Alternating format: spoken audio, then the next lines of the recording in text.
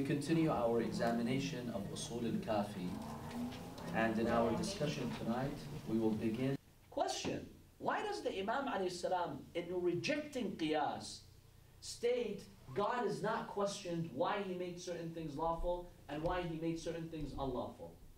What's unique about our seminary is that all classes are taught in English. I don't have a single class that is instructed in Arabic. I did get a lot of requests to start an Arabic class. I told them, look, there are tens of Arabic seminaries. I don't need to fill that role. My priority is English. Who said that?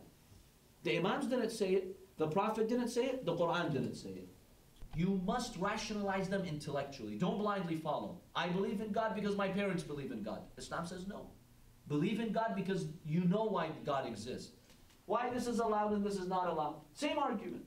How can we respond to that? Yes. Extremely important for me that everything is in English, because no, I don't speak Arabic.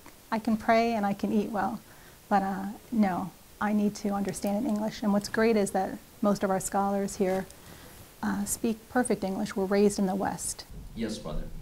That when it comes to the usul, to the beliefs, you arrive using your logic. You have to accept the whole view. Exactly. That is one main argument that scholars have mentioned. When it comes to the principles of faith. And instead of sponsoring imams from the Middle East and waiting for them 5-10 years to learn English, why not have that institution here?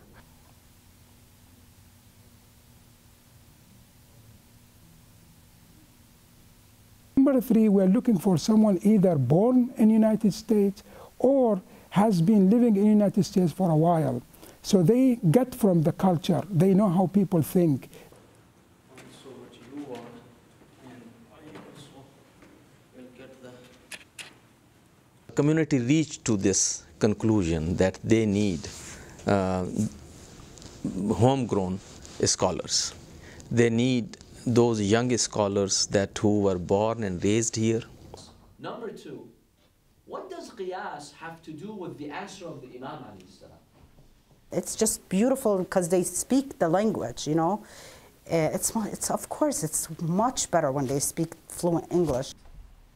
Is this illat al-hukm, as they say in Islamic law? حرام لأنه مسكر. Why? Haram. Why is it not permissible? See, the Imam himself is stating the reason. Because it is.